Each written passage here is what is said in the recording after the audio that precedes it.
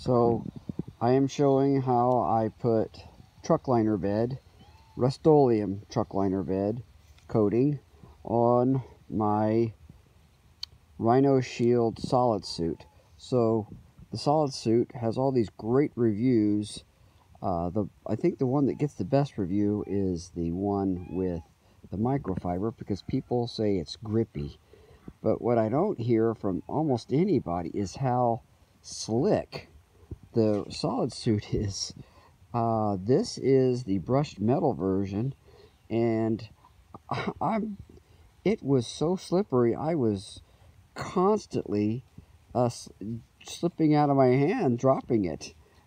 I found out it was a good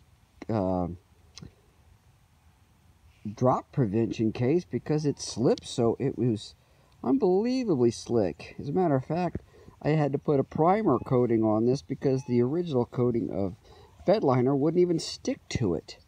But anyway, I'm sure the bed liner probably adds a little bit of extra crash protection, drop protection. That's not why I did it. I did it because it is super sticky and I can't drop it. I work in an environment where I wear gloves a lot at work, and there's lots of sweat involved, and I don't want to be dropping my phone, so I wanted a grippy case, and but I didn't want a huge bulky case. Now the pop-up, I put it on the pop-up, or pop, whatever you call it, pop socket. I also have a clip I use.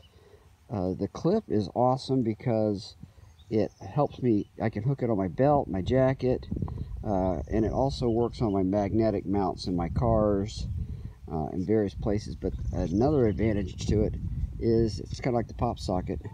It gives you the ability to, to text and hold your phone very comfortably, very comfortably and easy.